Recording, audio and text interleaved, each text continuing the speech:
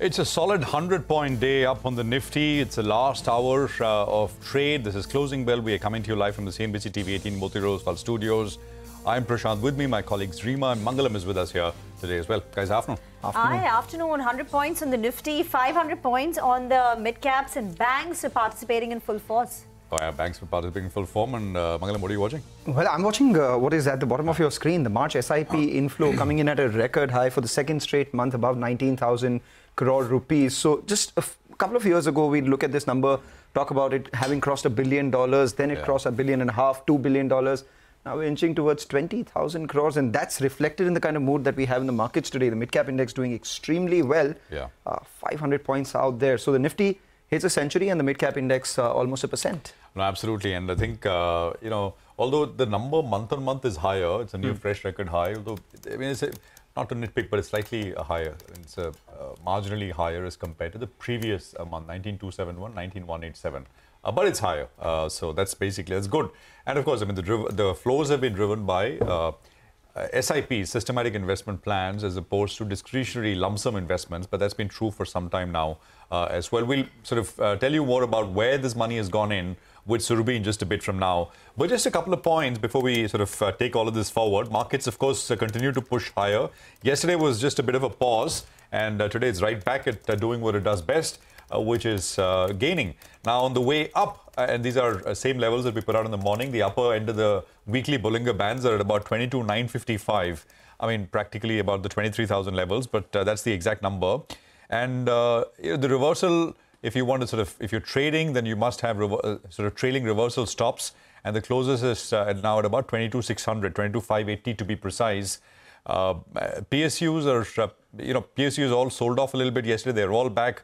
And of course, metals. And if it's a combination of, being in the same bucket as PSU and also metals, they're doing even better. Mid caps and small caps, last 2 days, a little bit of underperformance, but both indices are up around 1%, 3/4, 1% in that range. So it's very good going as we head into a market holiday tomorrow. Reema. We head into a market holiday and important data coming out of the United States, right? The March CPI inflation print and the FOMC minutes. So the Indian markets only react on Wednesday when we come back. But just some of the big movers today, many from the PSU basket, particularly oil and gas. So Coal India, BPCL are the top gainers.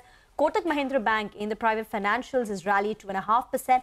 ITC, Reliance Industries, that's where some of the gains are centered when it comes to large caps. On the way down, HDFC Bank is sulking for the second day in a row. So a bit of an underperformance there. And Maruti Suzuki and Cipla and HDFC Life. These are three stocks where the losses are inching towards a 2% cut. The most important thing that I'll be watching out for over the next half hour or 45 minutes or so, how the market behaves, given it is both the Nifty and the Nifty Bank weekly options expiry. By virtue of it being a holiday tomorrow, the Nifty weekly options expiry has been brought forward to today, and as a result of which both these indices will be in focus.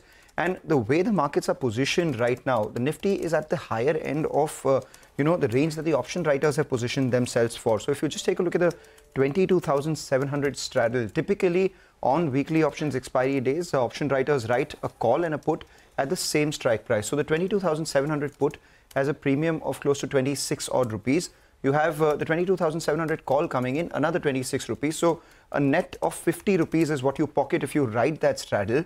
And you would be hoping for the market to be in this 22,650 to 22,750 range. Where are we on the Nifty? 22,740. So it will be very crucial to watch out for whether we cross past this and see further short covering, or maybe go back to the middle of the range, which is 22,700.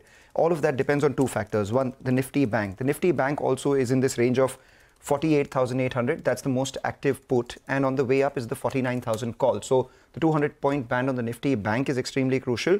And the other factor is how the IT stocks perform, because starting midday, we saw a bit of an up move on the IT stocks. All the IT stocks are moving higher ahead of TCS's results on Friday.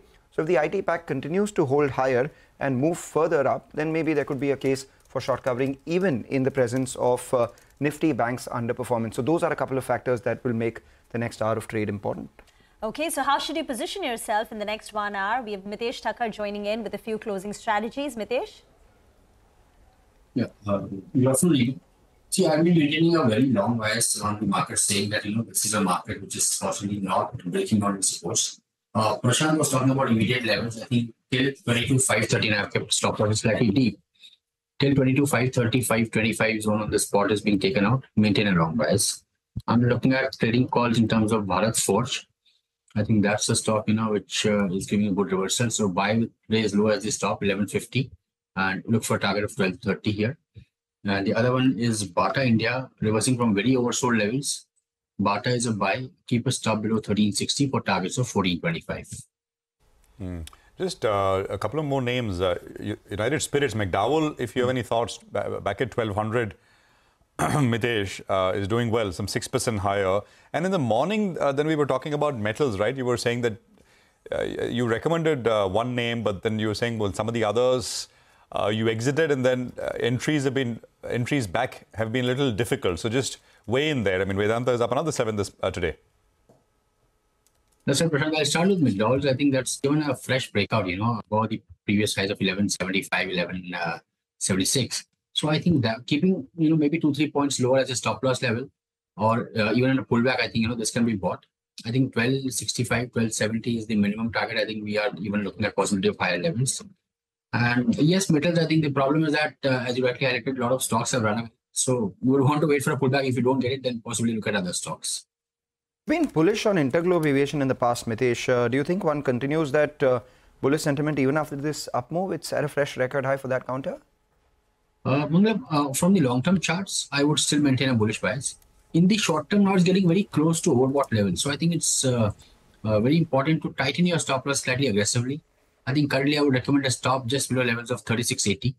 And while the targets, it's met all the extended targets, but we can still, project the last correction to this, the next up move, which started from 3450 levels. If you give a retracement extension, I think you would get targets closer to about 3960 or thereabouts. Maybe around those levels, you will see the stock head towards for the next few days. But if it starts trading below 3680, exit it out because it's extremely over. Okay, Mitesh, do stay on. We want to just get to the latest on the developments from the courts now. First up, Reliance Infra is under pressure after the Supreme Court sets aside an 8,000 crore arbitral award and upholds DMRC's curative play.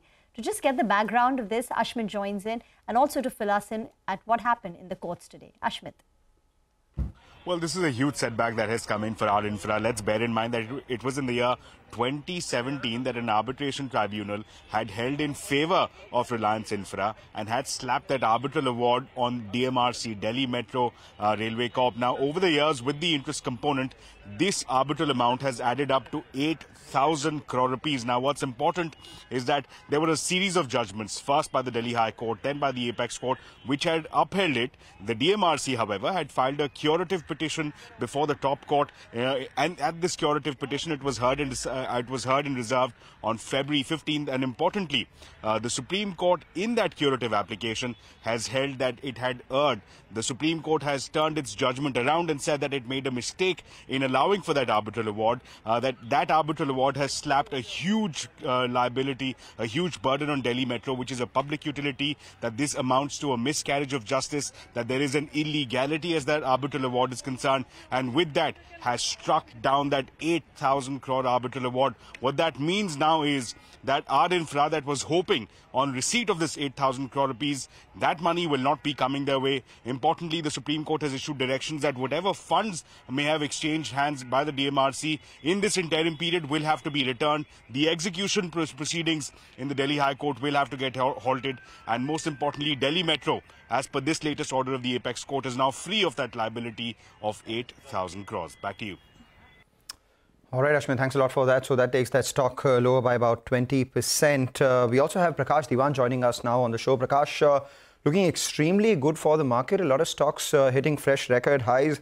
I know you've been very bullish on the travel theme. We've been speaking about Indian hotels. This morning we had Lemon Tree Hotels talking about the structural uptrend that we're seeing as well. And now just moments ago, we spoke to Mitesh about Interglobe Aviation. Is there any stock which is untouched in this theme that still has some juice left? Or you'll still go with the ones which have rallied already? Good afternoon, Mangal. So you're right. It's all these stocks in the sector are traveling to newer heights. But remember one thing, that what's happened with Indigo, and we spoke about this way back at 2200 levels as well, is something where, the leadership starts paying for itself, in terms of P multiples, in terms of EV/EBITDA multiples, there could be a pause in Interglobe, and I do agree with Mitesh. It's kind of in an overbought position. The exuberance seems to be a bit too high, but the shortage of planes globally in the summer season is actually going to give them some amazing pricing power unless the regulator steps in and puts a cap on it. But the way the number of flights, the destinations that have gone up, the new sectors that have been added, I don't see any let up in their profitability improvement that's been happening for the last 3 quarters. So yeah, I mean, on dips, I would definitely look at that. The other name that you could look at, and sometime back the management spoke to you guys, it's I'm talking about Thomas Cook. There's a whole change in the way Thomas Cook is now approaching its business, and new verticals that were never there 2 years back, when they were struck by the pandemic. And it's made this recovery from 40 rupees to wherever it is. My sense is that this consolidation will also pave the way for the next leg of growth on religious tourism, smaller destinations, more inbound stuff. So, there's lots that's happening which is still below the surface, but it'll start kind of panning out by, let's say, by end of calendar 24. You'll actually start seeing all that. So I would definitely look at some of these names. But as I said, valuation permitting, you always want a better risk reward. Prakash, Nigel is not here, but I'm sure he would have wanted to ask you on Vedanta. And the up move that we're seeing in Vedanta, 7.5% up today, more than 30% since the beginning of the month. CLSA has now put the target price at 390, saying it's a beneficiary of the commodity upcycle. Your thoughts on Vedanta after the up move?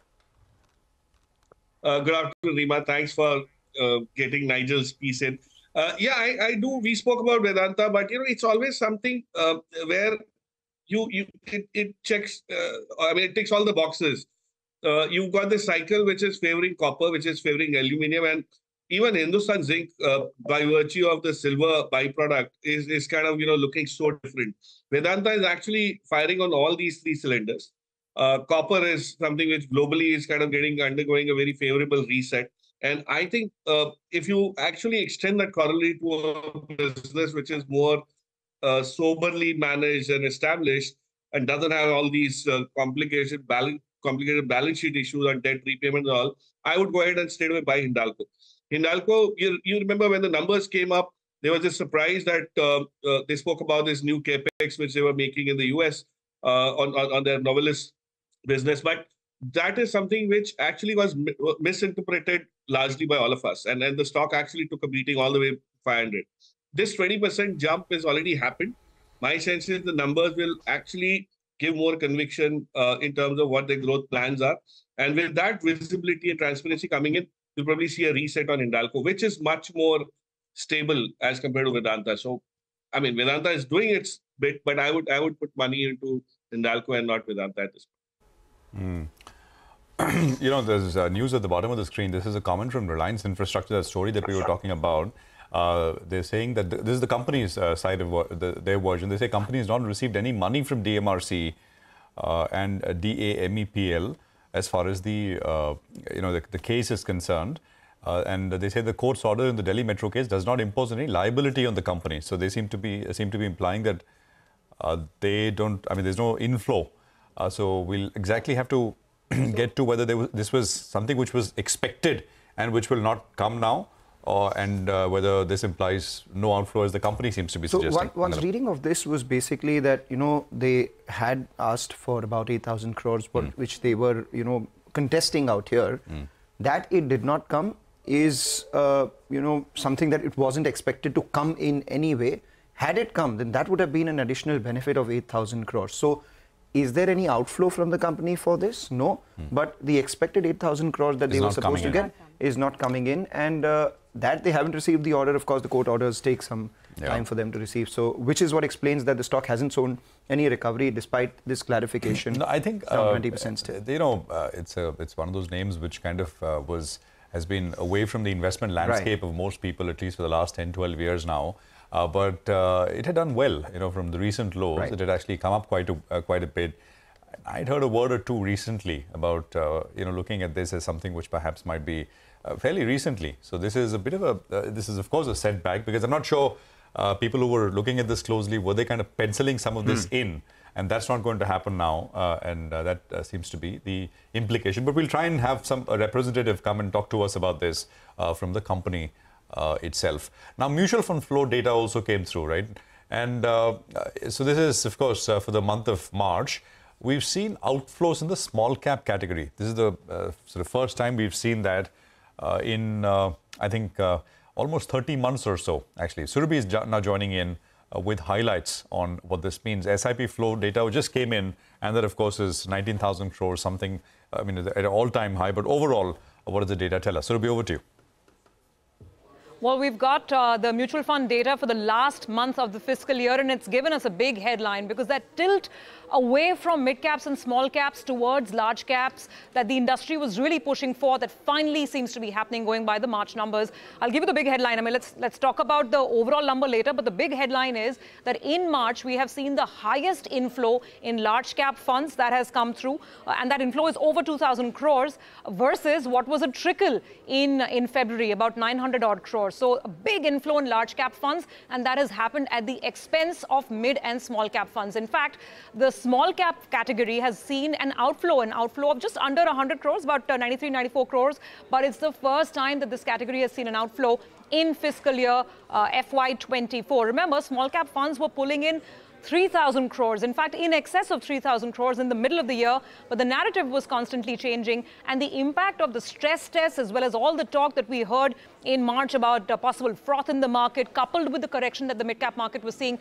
that resulted in outflows coming through, and therefore that negative number on the small cap side. If I talk about even mid-cap flows, then the inflows have come in, they've moderated quite a bit because the inflow is coming at about 1,000 crores, 1,018 versus 1,800 crores in the previous month. That's the month of February, and even lower compared to January. So basically, that's the first headline. Flows coming down from mid-caps and small caps, moving into large caps.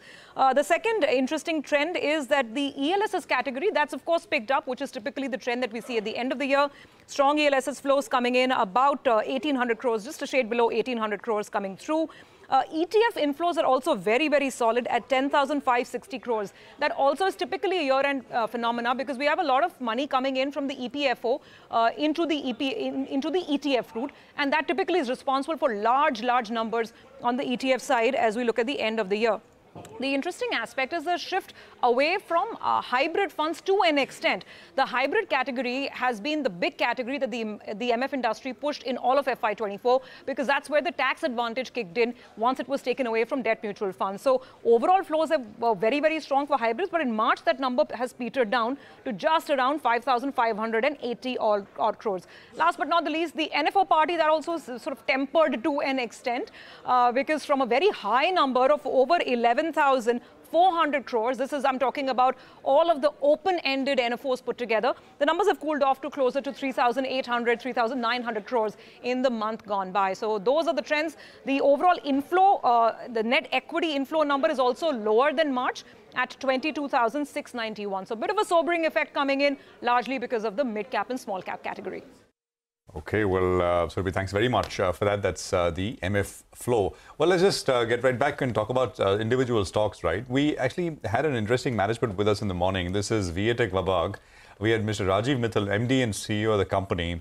Just want to play a small soundbite. And it's an interesting, of course, Viatech Vabag is one of the many companies which investors are betting on based on, water, which is going to be a big issue and what can be done to solve for that problem. But and I'll ask Prakash for a comment, but just listen in to some of what he's told us. Desalination. That is one solution, at least for all the coastal cities. India has a vast coastline, about 7,500 kilometers. Why can't we set desalination plants when Chennai has demonstrated this viability, economic it is, and it's affordable and it's reliable because it's drought-proof. See, it's more than 12,000 crores, and a substantial part what we are discussing today is desal and water reuse. You see, last 3-4 years, we have been always cash positive. So those days are gone. There was a shift of strategy. Our selection of projects was all about the payment security. If you see, 98% of our order book is today based on multilaterally funded projects. central government funded where we have a sovereign guarantee, and for international projects, we have a letter of credit. So those days are gone. I think if you see in the last 4 years, I think we are back on cash positive. We generate free cash, and this is the way we want to grow in future also. Our targets are firm, and we don't have a year when we want to achieve it. So we want to do it earlier than later.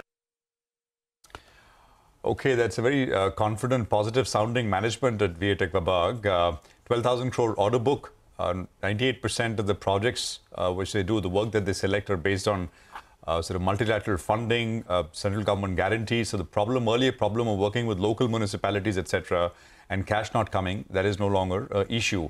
By the way, he did not sort of mention the number. I asked him a question about that old billion euro revenue target. This was a target which they had laid out about 10 years ago, sorry, 2012, 2013. But he kind of reaffirmed it, of course, not giving any timeline, etc. They did 3,000 crores in revenues in FY23. Stock's done very well. Prakash, I mean, the story is great, and orders will not be a problem, etc. But is it juiced out, or you think it's a good long-term bet?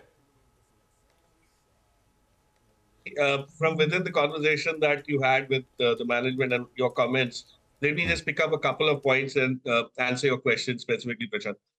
This company was one of those rare occasions where a domestic entity actually bought out the MNC parent, right? And that's when they went out and said, we'll do this billion euro kind of a work.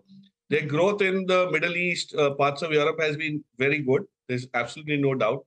They got hit by all the working capital getting locked into. So if you look at the 23 March numbers, the profit numbers, it's just barely a couple of crores. And that is something which disappointed everybody. So whoever invested in the company actually started exiting when they saw there's nothing much happening there. But the quality of projects that they've executed, and recently they did a analyst meet, I believe, took people out to see the units, the practically see the plans and all. People have come back very impressed with the execution skill also. So my sense is that it's, Babag 2.0 is a very different animal as compared to what it used to be earlier.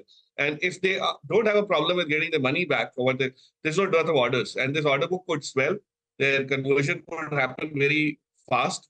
And given what's happened in Bengaluru and all of that, I think water is going to be in terms of a focus area, it's going to be a priority on spends as well, as much as roads and sewage and all of that. So I'm sure there's enough business, and it's not if you look at the 5-year history, it's done about 150% in 5 years. So it's not really gone off the hook in that sense. So there's still enough juice there to answer your question. It's just that you should be comfortable buying into something which looks expensive because of the trailing PE being very, very low.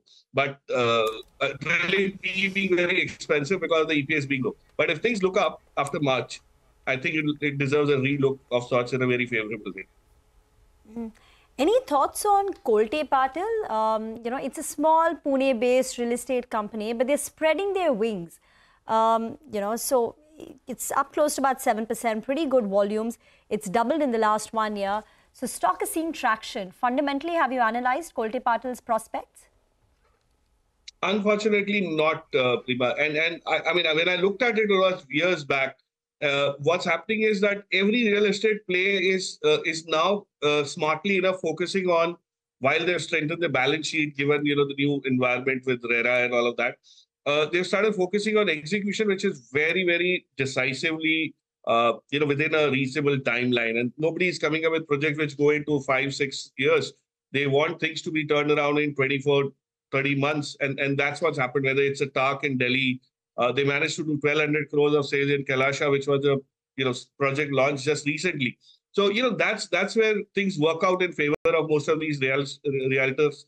I would definitely look at some of these Pune, Ahmedabad-based plays, because these are markets which are growing, micro markets which are growing very rapidly in terms of not just demand, but the realization levels are also kind of racing up, which doesn't probably happen in a Mumbai or a Chennai or a Bangalore. So definitely you could look at some of these, but I haven't specifically seen numbers in recent times for Kolte Patil.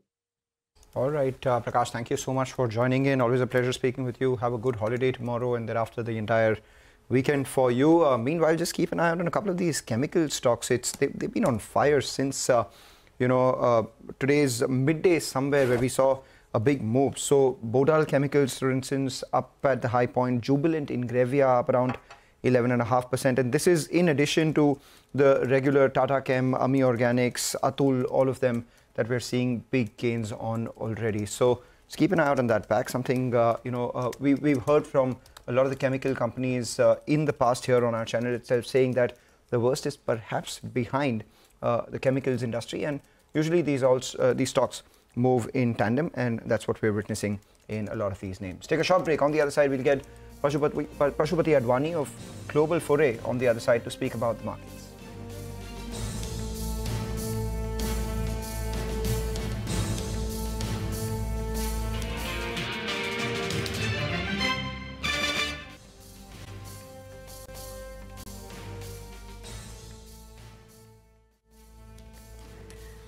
Welcome back. You're watching Closing Bell. Commodity prices and a whole host of them, whether it's gold, silver, cocoa, they're all hitting new records every single day, day after day. Manisha joins in to tell us more about this present commodity boom that we're seeing. Manisha.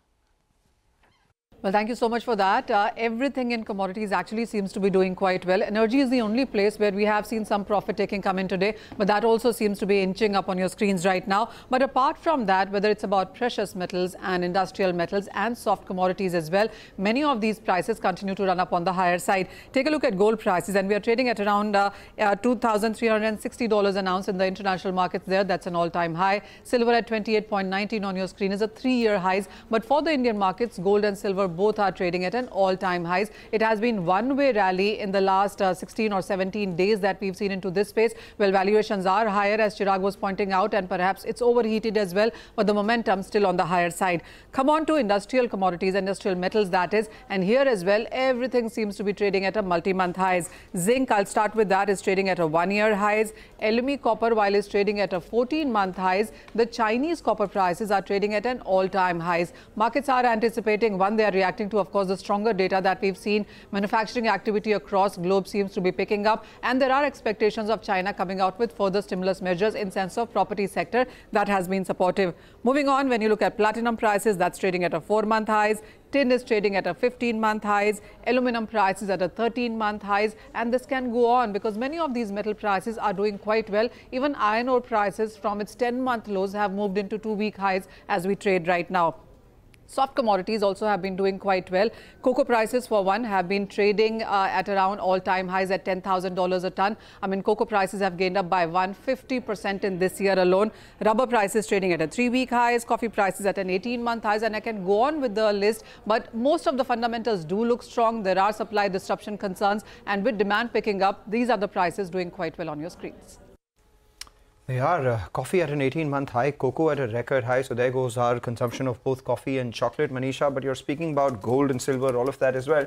So maybe the money we save on coffee and chocolate goes into gold and silver. In fact, we spoke with Max Layton of Citi earlier to get his outlook on the rising commodity prices. Specifically, he mentioned about gold and silver as well. Let's listen to him.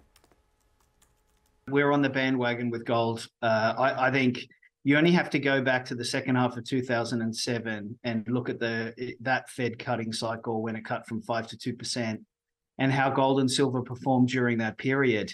And we're expecting something of a rerun of that over the next 6 to 12 months. So we've got gold hitting new, fresh, all-time highs, 2,300 an ounce, and we've got silver, even on a 6 to 12-month view, outperforming gold. Silver doesn't just have the Fed cutting cycle on its side. Silver's also got very strong demand from solar and from EVs coming, led by China, but also globally. So we've got silver getting up to $30 an ounce over the next 6 to 12 months. We turn to tactically bullish copper, targeting 8,800 and potentially 9K at the end of last year in early December. And, now we're up at 88.9K. We had a big decision to make. Is copper going to pull back on a rising debt service burden, on a weakening global growth outlook over the next 6 to 12 months? Or is it going to continue to kind of grind higher, with the range shifting up over time due to underlying deficits and supply issues like those that we're seeing in China with the potential smelter cuts in the next couple of days and over the next few months? We're strongly recommending investors have a position in copper, and we're strongly recommending that consumers of copper hedge their exposure over the next 1 to 3 years. I mean, it's on a path to 12,000. There's so many different ways to get there over the next 2 years, but that's where it's headed. Okay, well, you know, the targets are $10,000 by $10,000 by I think the end of this particular quarter, by the end of this year, and $12,000 then over the subsequent 2 years or so. So they're expecting a pretty strong run for copper prices from here out. That's Citi and Citi's view. Pashupati Advani of Global Foray is now joining us. Pashupati, good afternoon. Good to have you with us here as always. I mean, again, we just start with commodities because that's where the bulk of the momentum is. And you just heard this is a global view on copper, and you got some plays here in India if you want to do that. You know, of course, Hindustan Copper is perhaps the only pure play, but you got Vedanta and maybe a few others on the refining side. Any thoughts at all on what we're seeing on the commodities side, Pashupati? Yeah, I've actually been very comfortable with commodities, also because you're using commodities for all the infrastructure that the government is paying for. So it's the raw material, and today you're seeing it with the Vedanta, which is it's commodities, but it's also got oil in it, and it's also got you know, ore in it, and so it's lots of things in it. So it's jumped. But I honestly feel that, you know, the commodity cycle is coming back. What I am seeing is protectionism from a lot of countries, and also disruption of supply chains, also because the Suez is also messed up. So I think that's having the effect of you know, not sort of making people sort of go into the commodity cycle, because each country is going to be short. And so it's whatever you can't produce within, if you have to go out, and most countries are wanting to hold on to their supply. So that's what I'm seeing, Prashant. So if you had to buy a commodity play, which one would you recommend? Well, better late than never. You might as well go for Vedanta, right? Because that's the index big commodity, and it's in all the big commodities. I mean, it's in iron ore, it's in oil, it's in copper, it's in, you know, zinc. So it's in all the big commodities which are going to be used. And all of them have important industrial uses also. And as we continue to grow industrially, we're going to need all these commodities. So they are actually very well poised to be able to take care of that demand. So do you have Vedanta in your portfolio right now, Pashupati? And are you comfortable buying it even at these levels? Because the stock has gone up. Yeah, one has to. Unfortunately, you know, my TV interview this week was rescheduled from last week, and in the interim, the market's gone up every single day. So yes, it would have been nice to have bought it last week, but I guess if you're in this wave that things are going to continue, and things are that, you know, we are the fruit of the month or the country of the month, then definitely we need to buy Vedanta. And even if you're having to buy it, you know, 20% higher, so be it. I mean, you're buying it with respect to the market. The market's at its all-time highs, right? So, you know, I guess you have to buy it. I hope you bought it, and now the viewers will also, you know, hear your insights on this space. Never enough. Never enough. Never enough. Holding, never enough. Never enough. So if you were to say, just to rewind, about 6 months ago, Vedanta overseas was looking like defaulting. They didn't look like they were going to pay their bonds. And look from there, and the stock here was around 200, 220, if I recollect. So, I mean, you know, we see change in probably less than two quarters, 3 quarters. So, I mean, look at what we've got here. Fantastic. Totally. Well, either the news is good or the price. Pashupati, you know, if you were to come back next week and you would have regretted not coming today because something would have gone up 20, 25%, what would it be? Would it still be metals, or are you looking at chemicals or some other spaces as well? See, the chemicals I've always been a little wary of, because I don't know what's actually going on in China, and China is actually driving chemical prices. I do feel that oil is going to go up. We're hovering with Brent around $90 a barrel. I think that could quite easily go up by $5 to $7, which will be very good for our oil producing companies like ONGC, Oil India. And obviously Reliance, and you know, so those are the three that benefit the most from higher oil prices. So I think that you know, I'm more aligned to that. I feel that oil is actually what's going to hurt India with high prices, but I think that the companies that are in oil are the ones which are definitely to be bought, and I think you'll also get high dividend if they're government companies. All right, so you basically don't exactly know what's going on in China with the prices, but You probably would like to listen into what Sonal has to say. She's got a handle on what's taking place in the chemical space right now. Sonal, all the stocks are on fire. They are, and there is a possibility, or at least the opinion is, that maybe the worst is over in terms of destocking and pricing pressure for chemical names as well. If you just take a look at some of these names, SRF, it is at a fresh 52-week high. The likes of Archean Chemicals, which is a commodity chemical name, the Clean Science and Technology, Jubilant Ingrevia, again, it has been an underperformer for a while. Today, it's up around 12%. We also have the likes of Tata Chemicals, Ami Organics, all of them up and about. Ami Organics, some fundraise plans there as well. Now, we spoke to a couple of chemical companies over the last couple of weeks, and the commentary has been quite positive. For instance, Viniti Organics told us back in March that FY25 will be 20 to 25% better than FY24, and they think that the worst is over in terms of destocking for the chemicals industry.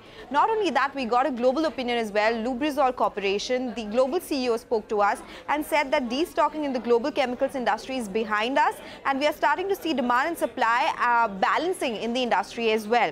Additionally, we've gotten some news data which suggests that prices are seeing an uptick as well. Soda ash prices, the Chinese soda ash prices, they are at a fresh record high. The highest in 2 months, and they're up more than 4% today. Of course, that does not directly impact Indian soda ash prices or Tata Chemicals because they usually follow suit. There's been no change there, but it could be a precursor there as well. We've also gotten exports data for the month of March. For some, it is still down, but for some, it has seen a massive improvement on a month-on-month basis. For SRF, both the indicators suggest it's down, the month-on-month and on a YY basis, but Naveen Fluorine has seen a big uptick on a month-on-month basis led by their CDMO business. PI Industries continues to see a downtick both month-on-month and on a YY basis. Aarti Industries has seen a substantial uptick. Atul Limited is in the same line where the uptick is higher on a month-on-month basis. Viniti Organics again is seeing higher exports coming by on a month-on-month basis. But PI Industries' main product has seen a decline in exports. That is important to remember. Despite this rally, valuations are still at elevated levels. So just take a look at that. The table will come up for you on the screen. Motilal Oswal in a recent note suggested that the situation is going to improve only in the first half of calendar year 24, but the valuations, they continue to remain a concern anywhere between 28 times to as high as 60 times for some of the names. Thank you very much for that. By the way, markets have gone ahead and hit a fresh high. So they've taken out the high that we hit yesterday. And unlike yesterday's trading session, when markets hit highs early in the morning and then they cooled off, particularly towards the end, to close flat, today the gains are coming in the last 30 minutes. Remember, it's also the weekly expiry today. Nifty Bank and even the overall Nifty weekly expiry, that's been preponed from, from tomorrow because tomorrow is a holiday. So that could be adding to the up move. But now you are seeing buying. State Bank of India, ITC has moved to the day's high and a lot of individual banking names. So pull up the intraday chart of something like a Federal Bank. That's higher in trade. You also have, strength coming in, I think, in UCO Bank, across the board in mid-cap banks. Across the board. And, Rima, like we pointed out, once the Nifty was comfortably above that 22,750 mark, all the shorts had to cover their positions, close out their positions that they were sitting in losses for. And the Nifty Bank as well was facing resistance at the 49,000 mark. And once it's crossed past that, the next 40-50 point up move has come by swiftly itself. And most of them has happened after 3 p.m. And this is also ahead of the US inflation data that comes in today. Yeah. So the market's going long into that. No, looks like it. And, talking about banks, Kotak actually is the one. If you can pull up the intraday, you'll see 15 index points coming in from there. And the other one is SBI. It's, the biggest contributor today is Reliance Industries. But incrementally, I mean, it's not as if it's moved too much after 3 p.m. But it's ITC, Kotak Bank, and SBI, the three names. And the IT names, right? Infosys and TCS, they're also adding about 10 index points each. TCS numbers, of course, will be watched this week to, which will give us a sense of what's happening there. By the way, Pashupati, any view, I'm sure you have a view, but any strong view, a definitive view on IT services and whether one stands to make money buying IT stocks here? Well, on the one hand, you've got a weakening rupee, which is good for IT. But I have personally been not so bullish on IT simply because I feel that AI is going to take away a lot of jobs from IT. And I think that that's going to hurt our companies unless they're able to move move the needle in terms of changing their business model, and they all seem to be laying off people this year. So I don't know what that means, but that means, according to me, that means the so-called volume growth is going down. But the markets are obviously seeing it's a big part of the index. People are coming into the market, so when you come in, you have to come into everything, right? So you are coming into IT as well. So any new money that's coming is coming across the board. But it's not my favorite, IT for sure. Enjoy your holiday tomorrow, Pashupati, and we'll speak to you soon again. Thanks very much for joining us here on CNBC-TV18. Thanks very much. We'll take a break. We are back with what's happening in dealing rooms. Nimesh is going to get us D-Street chatter and some trading ideas follow after that. Stay with us.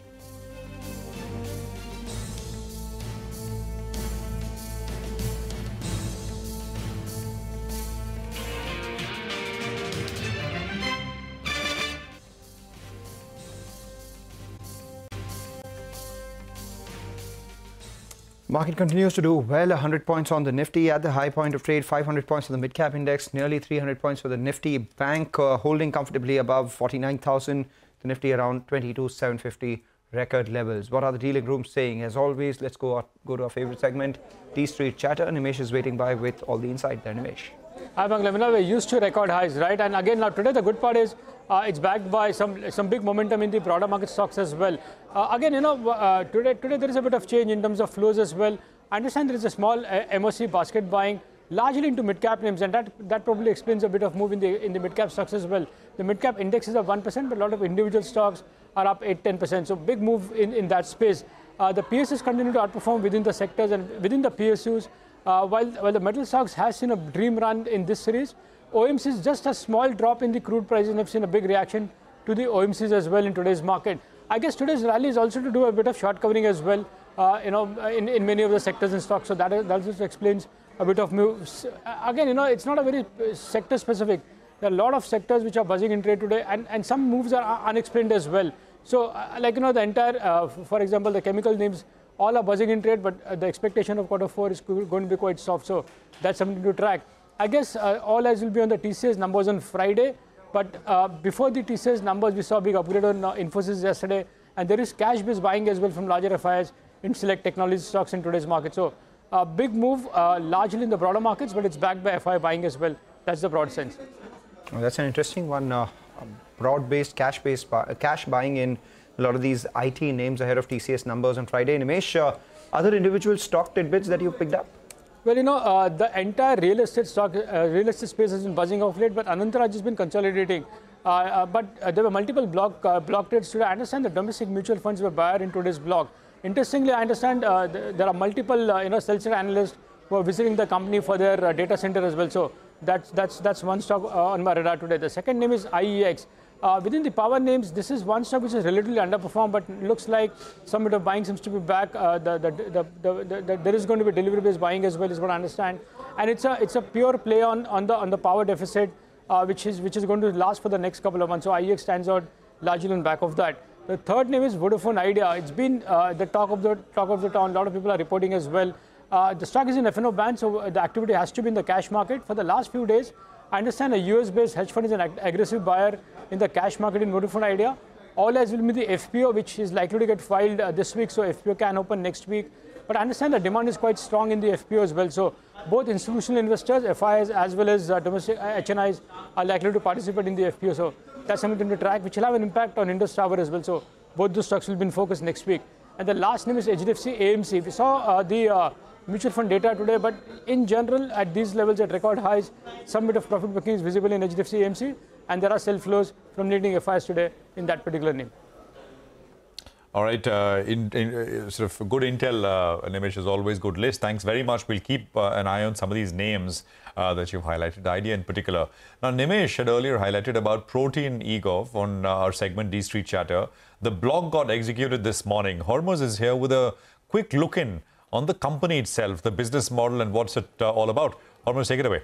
And as the Protein EGOV, as you mentioned, wasn't news today this morning because of the block deal that got executed. 361 managed funds were supposed to be the sellers in that entity. Around 21.5 lakh shares were sold. And now, so the company basically earlier was known as NSDL E-Governance Infrastructure Limited, and it was as per its RHP, it says that it is an IT-enabled solutions company that conceptualizes, develops, executes greenfield technology solutions, and from its inception until the 30th of June last year. Now, this is part of its RHP. It mentioned that it has implemented and managed 19 projects across 7 union ministries and autonomous bodies. Now, some of the ministries that it is engaged with includes the likes of Finance Ministry, the Commerce and Industries Ministry, Education, Information and Broadcasting, IT, Skill Development, and the Communications Ministry as well.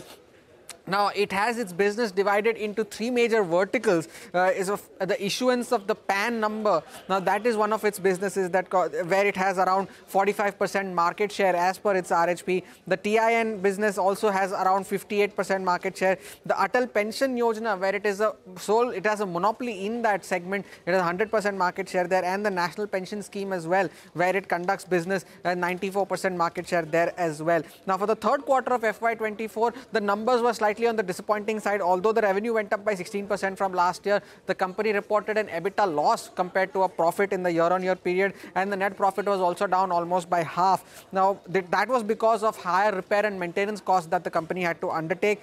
And when it comes to the revenue split, the tax services business contributes to nearly half of the company's revenue. Pension services is 31%, and the identity services, which includes the likes of PAN and others, that constitutes around 14%. Some important stakeholders, now 361 managed funds were the sellers in today's block deal, but apart from them, NSE has a 20% stake in the company. They were one of the selling shareholders in the IPO as well, yet they still have around 20% stake there. Deutsche Bank, Hong Kong, Shanghai Bank, and Standard Chartered also have close to around 3% stake there each.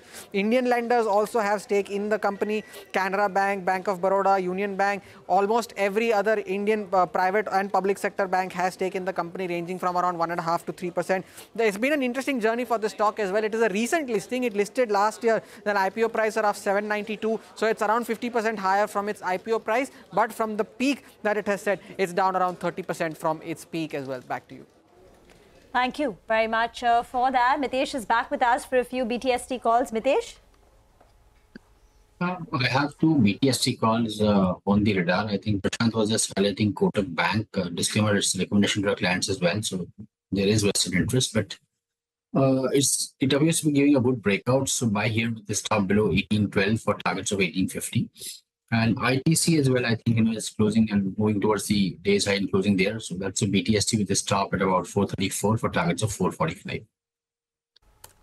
Well, thanks very much for that, Mitesh, and appreciate you joining in with that. We'll take a quick commercial break here. We'll come back and we'll take a look at the top corporate voices that we had through the course of the day. Some interesting managements we played out, of course, that soundbite from VA Tech Vabag, but we spoke with Lemon Tree Hotels and a few others. So those conversations are coming up. Good news is there is no downshift, but we have now entered H1, which is typically the low season for the hotel industry. And when I can compare it to the previous year, I don't see anything which is less than last year. There is, I think, a slight pickup in demand.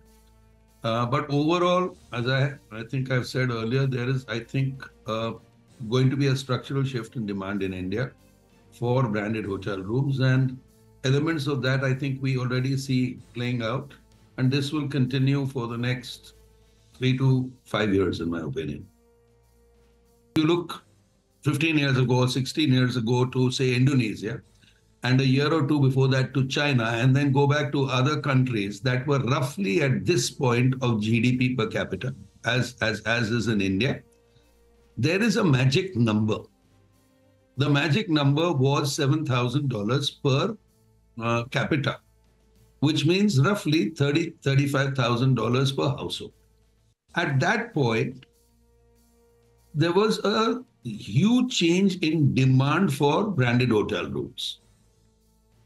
If we cumulative this all the plant that we are in stainless steel long product where in Indore, where we have acquired this Mittal Co-op. So there also we are adding facility for this further processing to increase our EBITDA margin.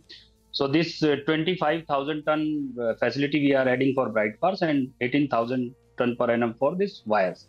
So if we consider all this, though we are expecting 5,000 to 6,000 CR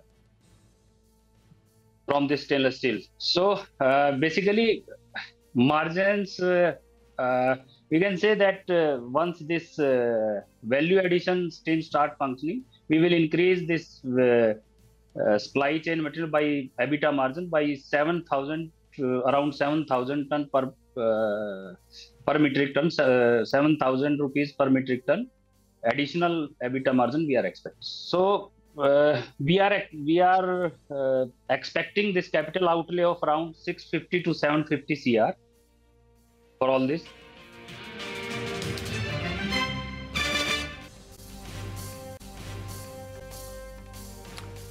Well, 5 minutes to go for market to close. Container Corp is up 5%. We're seeing a decent pullback in names like Petronet LNG as well, opened slightly flattish and now holding up with a gain of about 5%. MCX continues to do well, but the two stocks that are doing well from the word go today have been Sun TV, which is up 6%. And then there is United Spirits, which too has hit a fresh record high. We have Mayuresh Joshi joining in, Head Equity Research at William O'Neill. Mayuresh, your thoughts on both Sun TV and United Spirits, and this is necessarily to do with the stock and not the way their teams are performing in the IPL. Afternoon, Mangalam. Absolutely. So to that extent, I think the expectations in terms of market share gains, specifically in the case of Sun TV, is probably being taken with both hands as we speak. And therefore, across markets and across languages as we speak, they are gaining market share. The other element obviously has been the OTT platform. And there again, I think the expectations in terms of losses narrowing down, along with the investments that they're probably doing in terms of the exhibition business, producing films, they'll be very, very selective about it. So to that extent, the expectations in terms of ad revenue growth, which has seen a sharp increase, subscription revenue growth, which is stabilizing across markets, I think that is something which is propelling a lot of investors to believe that earnings should be relatively strong.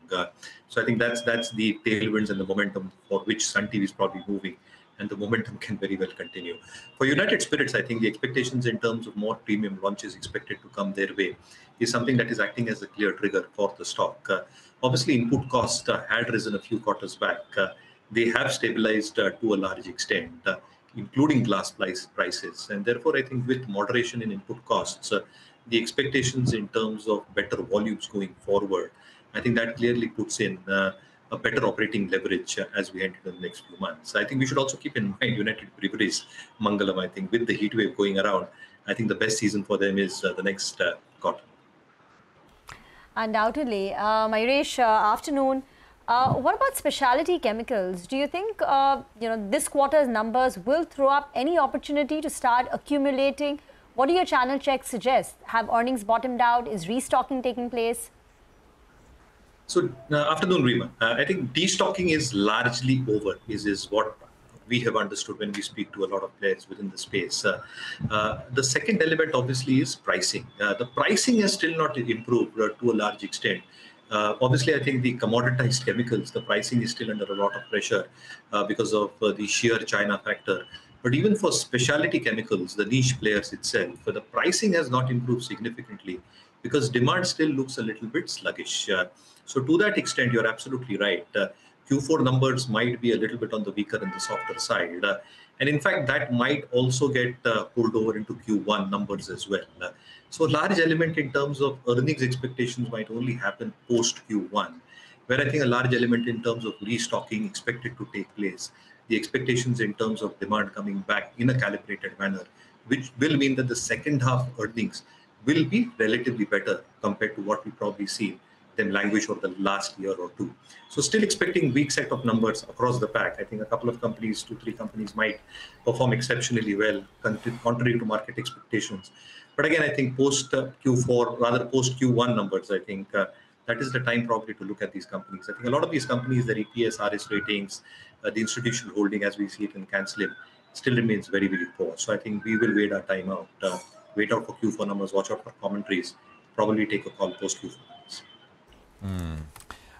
It's rare to find a sector which is not done well, right? So in chemicals is it's that it'll so yeah, a lot of interest there waiting the waiting game. Of course, today we are seeing pop. Indigo is, of course, done very well from 2,000 to nearly 4,000 now, 3,800 in 15 months time, Mayuresh. Is Indigo, of course, there's only one Indigo, but again, the thing is to try and buy things around that theme. If the theme of travel, tourism, etc. stays very strong, what about something like GMR Airports? Not that it has not done well from 45 kind of levels to what has gotten up to, but this year so far flat. You know, if you just run a cursory run through more stocks which done well in 2023 and what they've done in 24, they're all up 25%. So it's kind of hard to find things which are not already up at least 20% this year. GMR is one of them. Again, off that theme of travel. Any thoughts there, Mayuresh? Yeah, so Prashant, I think we are still trying to scratch our heads around on what to buy. So to that extent, I think if you probably extend this travel theme to hotels, luggage, etc., I think Juniper Hotels is something that we like at MarketSmith India. I think the thesis is very simple. I think Q4 numbers should be good, but Q1 numbers will be even better. Obviously, the Hyatt franchisee that Juniper Hotels runs through, I think that has been growing at a very good pace, and they've got the right ingredients in terms of the product mix: premium hotels, mid-priced hotels, and entry-level hotels as well. So to that extent, I think the margins that they're probably posting, 38 to 40% that should continue. Occupancy levels above 75, 76% is a given for the industry as a whole. And therefore, the calibrated approach in terms of opening up new properties will mean the capex is probably well planned out. The leverage will not overextend itself on its balance sheet. And therefore, the cash flows should be pretty strong, which gets reflected through our EPS ratings. So I think we are being extremely picky and choosy out here. I think Juniper Hotels is something that we like. GMR had done well in the first half in the second half of the last calendar year. But to a certain extent now, I think it's largely getting priced in terms of the performance that can go through. Obviously, there is still a lot of juice in terms of more airports which are expected to come in the next few quarters and years, which gives them ample scope. But it also increases a lot of capex and leverage needs onto their balance sheet. And therefore, the adjusted cash flows will still remain weak, adjusting for the capex requirements that might probably happen. So selectively, hotels is something that we're looking at. All right. Thank you, Mayuresh, for joining in. Juniper Hotels, they will also have the benefit of lower finance costs starting for the fourth quarter. But we'll leave you at that. Thank you for joining in. And with that, it's a wrap on this edition of Market for now, as of now. The Nifty closes closer to the 22,750 mark, which is the higher end of the range for which the street was positioned for the expiry. The Nifty Bank just below that 49,000 mark as well, 48,900. The day belonged to the broader markets, with the mid-cap index ending about 1% higher, 20% more stocks advancing than the number of stocks declining. We had about 1225 stocks in the green for about 1,000 stocks in the red on the National Stock Exchange. The top gainers on the Nifty, we had the likes of Coal India do well, UPL, all the chemical stocks. The metals were the theme of today. Hindalco up around 2.5%. We saw a decent gain on Bharti Airtel as well. On the losing side, though, a couple of names like HDFC Life ahead of its monthly data coming in. Cipla, Maruti Suzuki, and Divi's Labs were the ones that saw a bit of profit taking. For the second day running, we saw a decline in HDFC Bank. Some notable broader market gainers included the likes of Vedanta and United Spirits. Okay, the bell is gone. It's a 92-point gain by the close of trade. The Nifty ending at 22,735. The sensex up close to about 300 points. We're going to take your leave. Enjoy your holiday tomorrow. Wishing everyone an Eid Mubarak too. But stay with us. Markets Forward comes up after this short break.